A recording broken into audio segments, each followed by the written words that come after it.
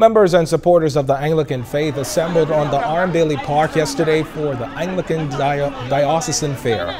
Churches had their own stalls, from selling food and drinks to raffle tickets and games of hoopla. Archdeacon Ranfully Brown confirmed the fair's proceeds are earmarked for the church's financial obligations.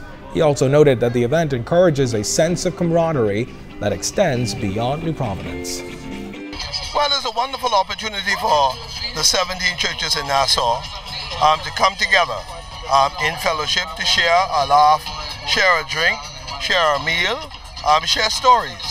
It is good that we have persons here from Cat Island, we have persons here from Andros. Andros has brought in a whole shipment of crabs, and they have prepared those crabs in every form.